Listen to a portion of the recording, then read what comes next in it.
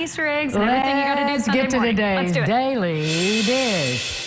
On this National Dolphin Day, we thought we'd share an amazing experience for a group of whale watchers off the coast of California. Now, just look at this.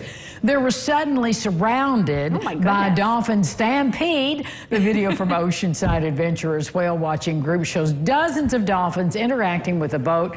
Experts say this type of gathering is not unusual. Dolphins are often found in pods of 2 or more, sometimes 30. But on some occasions, pods gather to super pods of hundreds, even several thousand. Now, that is a sight to behold. They're just so smooth when they, you know, up and out of the water and back in. And it's like they're almost all in sync, too.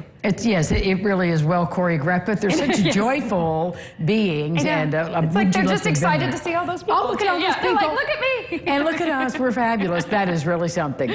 Love it. Great video. Well, a workman in New York is cashing in on baby names. Now, just listen to this. Taylor Humphrey, no relation to me, I don't think. She's a professional baby namer. What? And Stacey, she makes $150,000 a year naming children for her wealthy clients. Oh, my Lord. She says she's been approached by parents who, after the second or third child, have run out of names. Poor things. They pay anywhere from $1,500 to as much as $10,000. No way. Are you kidding me? You have to be kidding me. This blows my mind. I mean, call me. I'll tell you for free. I will too. I can come up with a couple lists for you. Surely there's more to it than that. I would hope. Is there more to it than that? I don't know.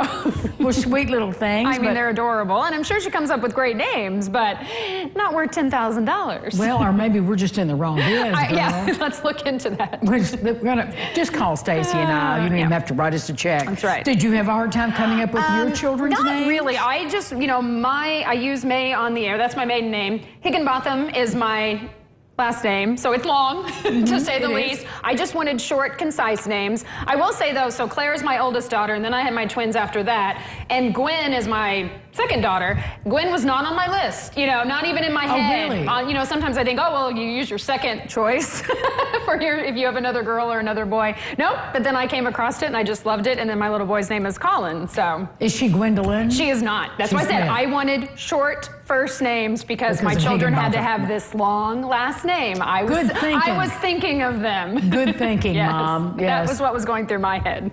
Well, this is completely ridiculous. Josh Shearer is a host of The Mythical Kitchen on YouTube, and he posted one of his TikTok videos on Twitter, and it just blew up. So this is him making what he claims is a Spokane-style pizza. Now, the reactions were swift and intense, simply saying, no. Other people and journalists from Spokane said, there's no way this is a Spokane-style pizza, because apparently there is no such thing.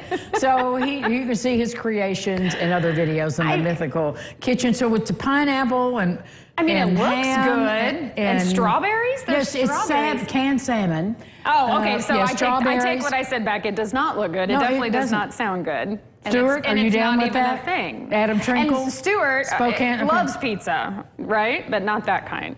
I think what we've learned from these past two stories is you can try anything. You can be famous for anything. Exactly, and maybe even rich. We will name your baby, and we'll come up with the Evansville pizza. That's right. The Tri-Stater.